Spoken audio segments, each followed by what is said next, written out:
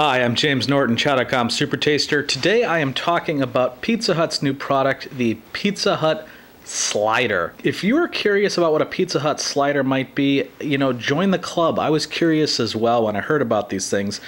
They're for sale for 3 little sliders for $5 as carry-out, or 9 sliders for $10. So I did the latter option.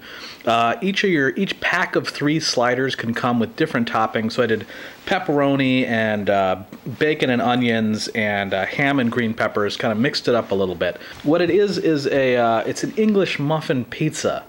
That's right. It's an English muffin, melted cheese, topping on top. It's exactly the kind of thing that you'd make for yourself after coming home from 4th grade and finding that your parents hadn't gotten back from work yet. So yeah, not super impressive. I mean, in theory, I guess you could put the two of them together and make yourself like a big ol' slider looking thing. But in practice, what you're getting are these tiny little chunky pizzas. So let's take a bite and see how these things taste. I mean, regardless of how they taste, they do seem to be fairly aerodynamic, which is nice. So you got that going for you. But let's take a bite. I think the ratio's off here. It's a lot of crust. I mean, an English muffin is a thick piece of bread. You get a little bit of cheese and toppings on top, but what you're really getting is a mouthful full of English muffin style pizza.